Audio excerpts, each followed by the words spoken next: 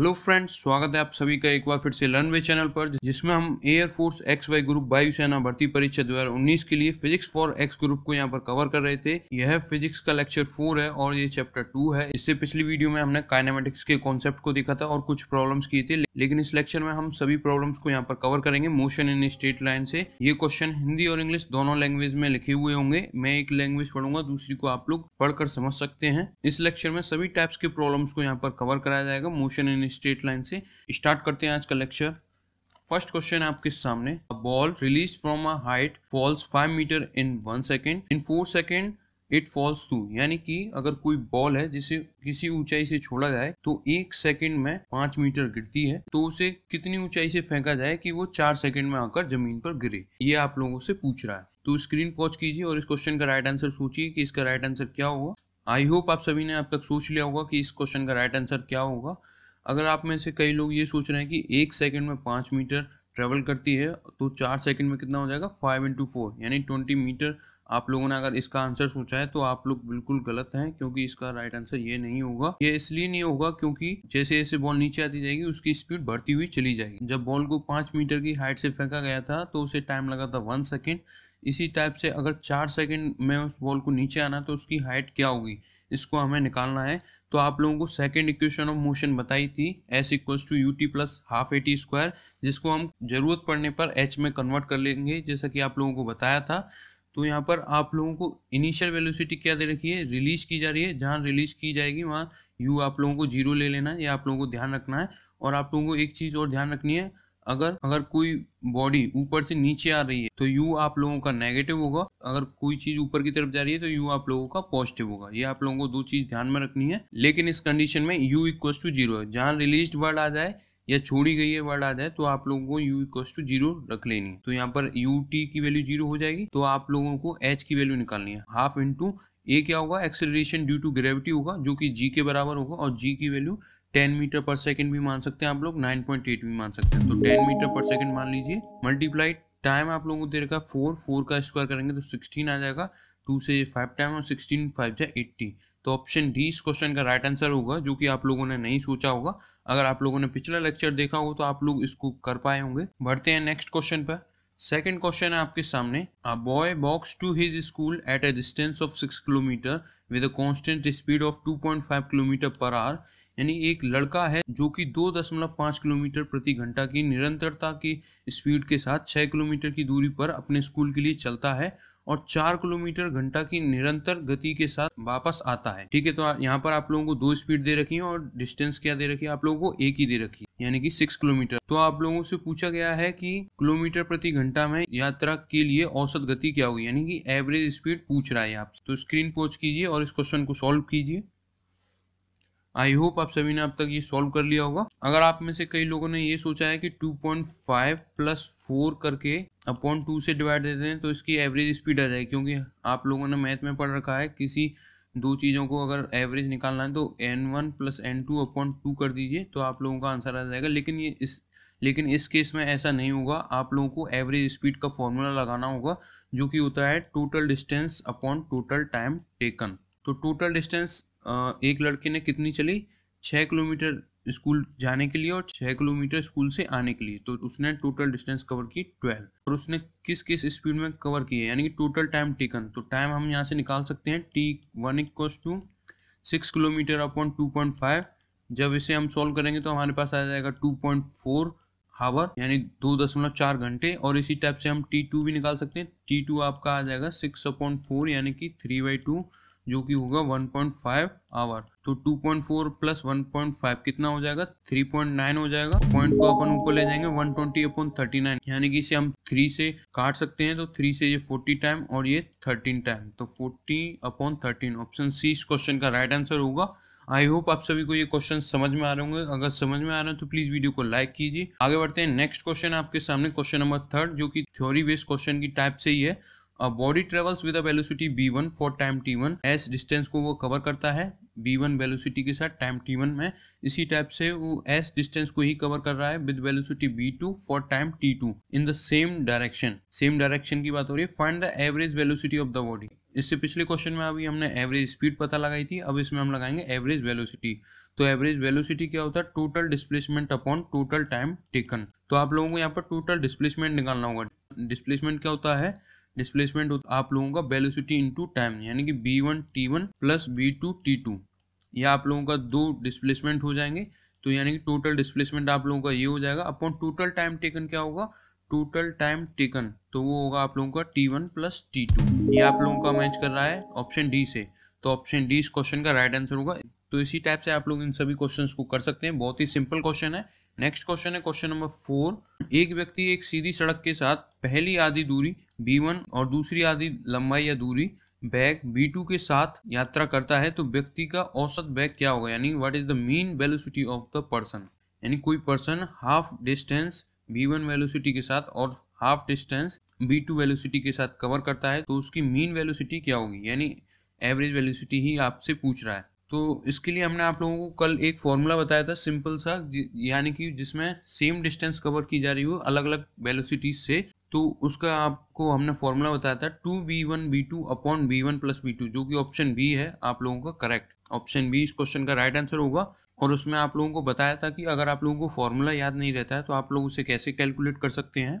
इसे कैलकुलेट करने के लिए आप लोगों को सबसे पहले निकालना होगा कि time taken by the person to travel first half length, यानी कि जो टाइम लगेगा फर्स्ट हाफ लेंथ को कवर करने में वो निकालना होगा, यानी t1 निकालना होगा।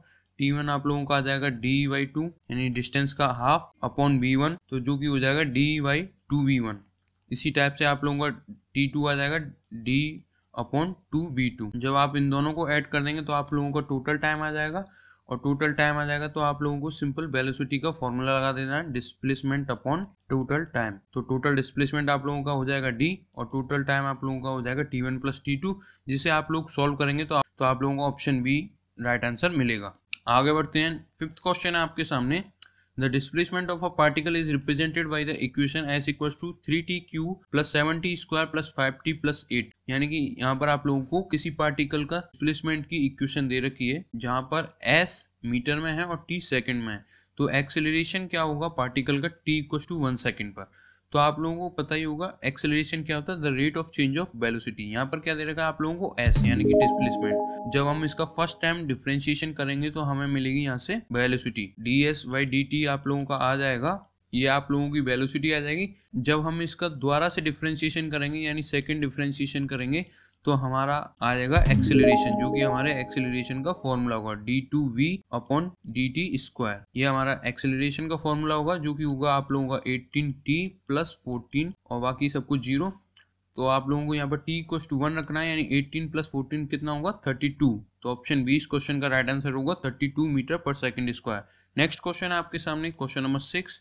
A ball thrown vertically upward, यानी किसी बॉल को ऊपर फेंका जा रहा है with a speed of 19.6 metre पर सेकंड। 19.6 मीटर प्रति सेकंड गति से किसी बॉल को ऊपर फेंका जा रहा है टावर के ऊपर से, और वह नीचे आती है 6 सेकंड में। यानी कि अगर टावर की हाइट ये है और यहाँ से किसी बॉल को ऊपर फेंका जाता है फिर वो नीचे आती है अर्थ पर, तो उसको टाइम लगता है 6 सेकंड। तो आपसे पूछ रहा है कि टावर की हाइट कितनी होगी। तो आप लोगों को पिछली वीडियो में बताया था कि टावर की हाइट कैसे निकालते हैं और जरूरत पड़ने पर हम सेकंड इक्वेशन ऑफ मोशन को कैसे उसे कन्वर्ट कर लेते हैं। तो वही इक्वेशन आप लोगों को लगानी है, s equal to ut plus half at square. यहाँ s की जगह आप लोग h रख लीजिए, और आप लोगों को यहाँ पर इनिशियल वेलोसिटी दे रखी है u आप लोगों को दे रखी है, जो कि ऊपर की तरफ आपको बताया था नेगेटिव लेते हैं। तो ये आप लोगों का हो जाएगा माइनस की 19.6 मल्टीप्लाई टाइम आप लोगों को दे रखा 6 सेकंड प्लस, क्योंकि हम यहाँ पर निकालना है हाइट ऑफ द टावर, तो इसे जब आप कैलकुलेट करेंगे तो आप लोगों का height of the tower calculate हो जाएगी। हाफ इनटू एक्सेलरेशन क्या होगा, एक्सेलरेशन ड्यू टू ग्रेविटी होता है, जो कि 9.8 मान लीजिए आप, और टाइम आप लोगों को दे रखा है 6 सेकंड, यानी 6 का स्क्वायर। जब इसे आप लोग सोल्व करेंगे तो आप लोगों के पास वैल्यू आएगी नेगेटिव ऑफ 58.8 मीटर, लेकिन डिस्टेंस कभी नेगेटिव में नहीं होती है। तो ऑप्शन बी इस क्वेश्चन का राइट आंसर होगा। मीटर में आएगी वैल्यू, क्योंकि यहाँ पर मीटर पर सेकंड में आप लोगों को स्पीड दे रखी, तो आप लोगों का आंसर भी मीटर में ही आएगा। तो ऑप्शन बी इस क्वेश्चन का राइट आंसर होगा। आगे बढ़ते हैं, क्वेश्चन नंबर 7 आपके सामने। The velocity of a particle at an instant is 10 metre पर सेकेंड।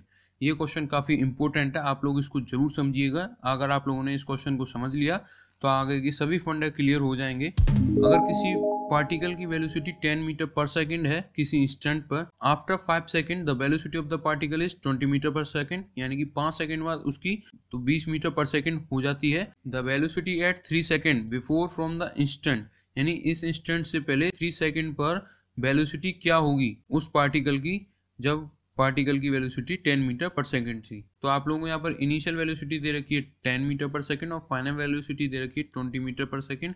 तो यहाँ से आप लोग एक्सेलरेशन निकाल सकते हैं। एक्सेलरेशन होता है change in velocity upon time taken.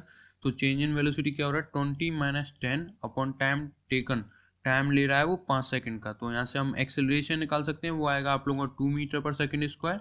अब आपसे यहाँ पर पूछा गया है कि 3 सेकंड पर वेलोसिटी की वैल्यू क्या होगी जब वेलोसिटी 10 मीटर पर सेकंड होती है, यानी आपसे यहाँ पर इनिशियल वेलोसिटी पूछ रहा है, u आपसे पूछ रहा है। तो हमने इक्वेशन पढ़ रखी है, first equation of motion v equals to u plus 80। तो यहाँ से आप लोगों से u पूछ रहा है, तो v की वैल्यू क्या है यहाँ पर 10, u आप लोगों को पूछा गया है, प्लस a की वैल्यू हमने ऊपर से निकाल ली 2 मीटर पर सेकंड, टाइम आप लोगों को दे रखा 3 सेकंड। तो u की वैल्यू क्या जाएगी 10 minus 6 equals to 4। Option B इस क्वेश्चन का राइट आंसर होगा। आई होप आप सभी को ये क्वेश्चन समझ में आया होगा। इसमें आप लोगों को सबसे पहले 2 स्पीड दे रखी है, जिसमें आप लोगों को बताया जा रहा है कि 5 सेकंड में 10 मीटर पर सेकंड से 20 मीटर पर सेकंड हो गई। उसके बाद आप लोगों को पूछा गया कि 3 सेकंड पर किसी पार्टिकल की वेलोसिटी क्या होगी। तो आप लोग इस इक्वेशन ऑफ मोशन से निकाल सकते हैं, यानी कि ये इक्वेशन ऑफ मोशन आपके लिए काफ़ी इंपॉर्टेंट है। आप लोग इनको इम्प्लीमेंट करना सीखिए, क्योंकि आप लोगों को याद तो होती है लेकिन आप लोग इनको लगा नहीं पाते। आगे बढ़ते हैं, क्वेश्चन नंबर 8 है आपके सामने। बहुत ही सरल क्वेश्चन है जिसे आप लोग देखकर ही सॉल्व कर सकते हैं। आप चाहें तो इसे स्क्रीन पॉज करके सॉल्व कर सकते हैं। क्वेश्चन आपके सामने 150 मीटर लंबाई की एक ट्रेन 10 मीटर प्रति सेकंड की गति से उत्तर दिशा की ओर जा रही है। जब भी कोई डायरेक्शनल प्रॉब्लम आए तो आप लोगों को सिंपल सा ये चार्ट बना लेना है, जिसमें east, waste, north and south ये आप लोगों का होता है कॉपी के हिसाब से। आप लोगों को इस टाइप से बना लेना है। रीजनिंग में भी आप लोगों को यही फंडा अपनाना है जब रीजनिंग में ऐसा क्वेश्चन आए। तो इसमें आप लोगों से बोल रहा है कि तोता ट्रेन से पार करने के लिए तोते द्वारा लिए गए रेलवे ट्रैक टाइम के समांतर दक्षिण दिशा की ओर 5 मीटर प्रति सेकंड की रफ्तार से उड़ता है। यानी कि ट्रेन चल रही है आप लोगों की नॉर्थ डायरेक्शन में 10 मीटर पर सेकंड की स्पीड से, और जो पैरट है वो जा रहा है 5 मीटर पर सेकंड की रफ्तार से साउथ डायरेक्शन में, यानी दोनों अपोजिट डायरेक्शन में जा रहे हैं। तो ये आप लोगों को पता ही हो, जब कोई 2 बॉडी अपोजिट डायरेक्शन में जाती हैं तो उनकी वेलोसिटी ऐड हो जाती है, और जब सेम डायरेक्शन में जाती हैं तो उनका सब्ट्रैक्शन हो जाता है। तो यहाँ पर आप लोगों को वेलोसिटीज को ऐड कर देना है, और उसमें आप लोगों को टाइम पूछा गया है तो टाइम आप लोग निकाल सकते हैं। Time equals to distance upon speed होता है। डिस्टेंस आप लोगों की 150 मीटर लेंथ हो गई, क्योंकि ट्रेन को पार करने के लिए उसको पूरी ट्रेन को कवर करके हुए जाना होगा, यानी इस पॉइंट से इस पॉइंट तक आना होगा। तो 150 मीटर की लेंथ वह पैरट कवर करेगा, और स्पीड हो जाएगी उसकी 10 मीटर पर सेकंड ट्रेन रफ्तार से जा रही है, और 5 मीटर पर सेकंड की रफ्तार से वह आ रहा है। तो टोटल मिला के हो जाएगी 15 मीटर पर सेकंड। तो 15 से डिवाइड देंगे तो आपका ऑप्शन ए इस क्वेश्चन का राइट आंसर होगा। 10 सेकंड आप लोगों का आंसर आएगा। नेक्स्ट क्वेश्चन है question number 9। A food packet is release from a helicopter, यानी कि हेलीकॉप्टर से एक कोई फूड पैकेट को नीचे गिराया जाता है, rising steadily at a speed of 2 metre पर सेकंड, यानी कि इनिशियल वेलोसिटी 2 मीटर पर सेकंड से गिराया जाता है। After 2 second the velocity of the packet, यानी कि जैसे जैसे वो पैकेट नीचे की तरफ जाएगा तो वेलोसिटी तो बढ़ेगी, तो इसीलिए आपसे ये फाइनल वेलोसिटी पूछ रहा है। तो आपको बताया था u जब नीचे की तरफ आता है तो उसे हम नेगेटिव लेते हैं। तो फर्स्ट इक्वेशन ऑफ मोशन फिर से लगेगी v equals to u plus 80। यहाँ पर आपसे फाइनल वेलोसिटी पूछ रहा है, तो u आप लोगों को दे रखा है 2 मीटर पर सेकंड, यहाँ पर नेगेटिव 2 आएगा, प्लस एक्सेलरेशन, यानी एक्सेलरेशन क्या हो जाएगा यहाँ पर g हो जाएगा, जो कि 10 मीटर पर सेकंड होगा, और टाइम आप लोगों को बता रखा है 2 सेकंड। 2 सेकंड बाद कितनी हो जाएगी, तो 20 माइनस 2 आप लोगों का होगा 18 मीटर पर सेकंड। तो ऑप्शन सी इस क्वेश्चन का राइट आंसर होगा।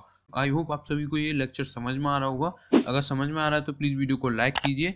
लास्ट क्वेश्चन है, जिस क्वेश्चन का जवाब आप लोगों को कमेंट बॉक्स में कमेंट करके बताना होगा, तो प्लीज कमेंट जरूर कीजिएगा। ये डिसाइड करेगा कि आप लोगों को ये चैप्टर कितना समझ में आया। क्वेश्चन नंबर 10 है, अ स्टोन थ्रोन अपवर्ड, ऊपर की तरफ फेंका जा रहा है with a speed u from the top of the tower reaches the ground with a velocity 3u, the height of the tower is. I hope आप सभी को ये लेक्चर समझ में आया होगा। अगर समझ में आया तो प्लीज़ वीडियो को लाइक कीजिए, और अगर अभी तक आप लोगों ने चैनल को सब्सक्राइब नहीं किया है तो प्लीज़ रेड बटन पर क्लिक करके चैनल को सब्सक्राइब कीजिए और बेल आइकन को जरूर दबाइए, जिससे कि आप लोगों को आने वाली हर एक नई वीडियोज़ के अपडेट्स तुरंत मिल सकें और आप उन्हें सबसे पहले देख सकें। मिलते हैं इसी प्रकार से नेक्स्ट वीडियो में। Thank you.